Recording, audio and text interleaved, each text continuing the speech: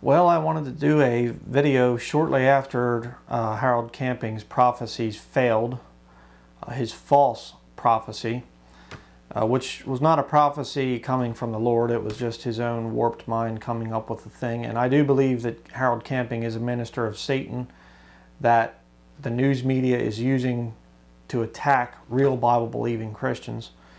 But I wanted to do a video exposing what he's now saying a couple days ago, but I'm just real busy right now and just didn't get around to it. So this is kind of older news.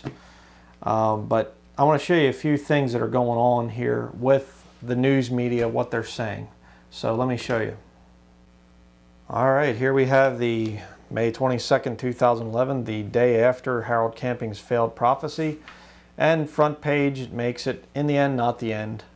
Radio preacher misses on his Judgment Day prediction. And you go in here to A8. Gotta try and find it here.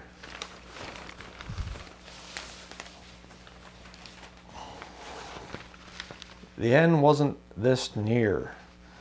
Okay, and it says here about that they spent months warning the world of the apocalypse, some giving away earthly belongings or draining their savings accounts.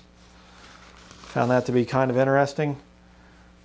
And of course here you can see the pictures, you know, they're all celebrating, thinking it's going to happen, and they were lied to.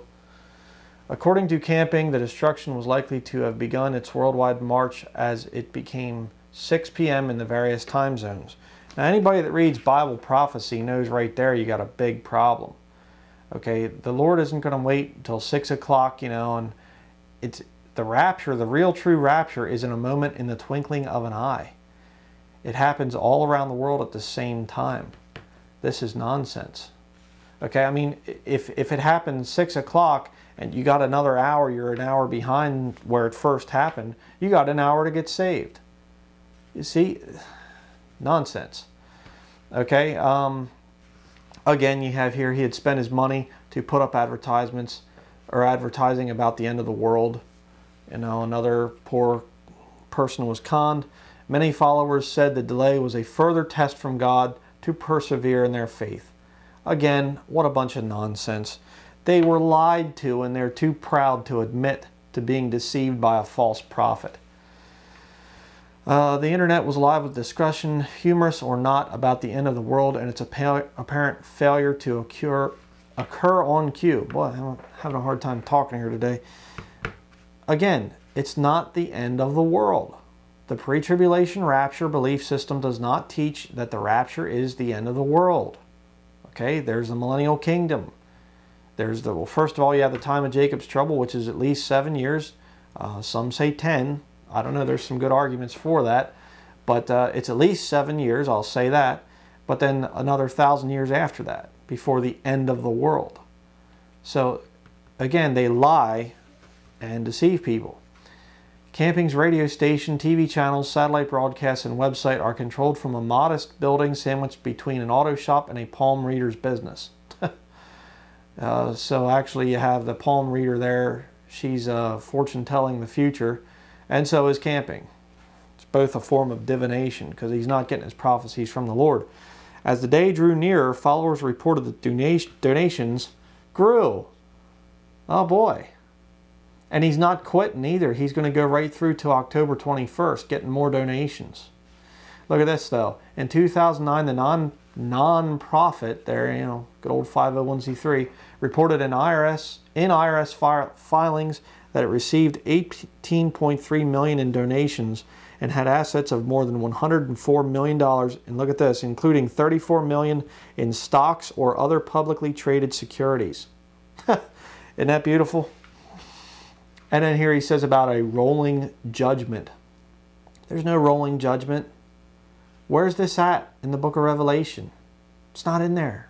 This rolling judgment stuff. And it says here, they said, you may know the day, but you don't know the hour. She said Saturday. This woman here, one of the deceived people. The day is not over. It's just the morning, and we have to endure until the end. Oh, brother. I mean, give me a break. You talk about just a bunch of nutty nonsense. That's the kind of stuff that this secular news media just eats up. They just love it because it gives them an opportunity to make fun of Christians. There you have another editorial, the sky is falling, the sky is falling, mocking Christianity and the Bible. May 21 arise and we seem to still be here. And I'm not going to even bother going through some of these articles. I just kept them for my files, but it just, you know, attacking the Bible, attacking Christians. And here we have a Associated Press article. Radio host says rapture actually coming in October. So Camping said that his predictions were a little bit off and that it was actually an invisible judgment on May 21st and that it's actually going to happen on the 21st. So, you know, just this stuff isn't going to end. It's just going to keep on coming. They're going to keep attacking the pre-tribulation rapture. So there you have it.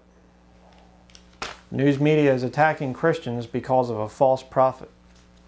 And you know, it never ceases to amaze me, the ignorance of the people out there in the lost world, how they can't differentiate between real Bible believers and false prophets. They just kind of lump everybody together, and you know, they'll say, if you preach on the street, they'll lump you together with Westboro Baptist Church, those bunch of lost heretics. And they are lost. Westboro Baptist Church, they're not Christians. They're hyper-Calvinists, just like Camping. Kind of interesting. But one of the brethren here on YouTube, which he's kind of controversial himself, but he's definitely saved. I've met him in person, Brother James Lyman. He actually has a video where he confronted Westboro Baptist Church people, and they started using profanity. So their Christian testimony broke down very quickly. Their fake Christian testimony broke down very quickly when they were actually confronted by a real King James Bible believing street preacher. You know, the real fruits of what they are really came through quickly. But you see, the news media loves that kind of stuff. I mean, why does this Harold Camping stuff in Westboro Baptist Church, why does it make national news? I mean, isn't there more important things to report on? You know, how are things going in Japan right now with, you know, the cleanup and everything? What about the stuff, you know, here in America with the tornadoes and the floods and everything else? I mean, why are you wasting time on Camping and on Westboro Baptist Church? Well, because there's an agenda there behind the news media, and it is to bring persecution to the body of Christ. That's it. I mean, it's a shame, but we live in this world, and Satan right now is called the god of this world. 2 Corinthians 4:4. He's been given power and dominion. And the worst is yet to come. I can't be positive and tell you that things are just going to keep getting better. They're not. The Bible does not teach evolution. Okay? Evolution says it gets better and better and better. The Bible says no. It gets better only after things get worse. You know, millennial kingdom comes only after some really horrible times coming. And Harold Camping and his Campingites, you know, they're just going to keep messing things up, and they're going to rile this whole thing up again there in October 21st. You know, oh, the rapture wasn't May 21st. Oh no, it's October 21st now. And so, you know, the news media is going to get the whole thing kicked up again. They're going to beat the drums to, you know, attack Christians that believe in a pre-tribulation rapture. And the false prophets are just going to keep coming out of the woodwork and pulling off this kind of stuff. That's just what's going on.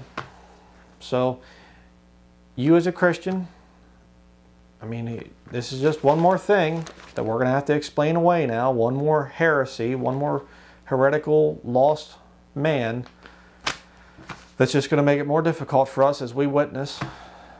But that's the way it's supposed to be. Okay, if we suffer, we shall also reign with him, the Bible says. You're going to have to suffer a little bit as a Christian. Your nice, peaceful little life that you've enjoyed here in America, it's going to get more and more difficult.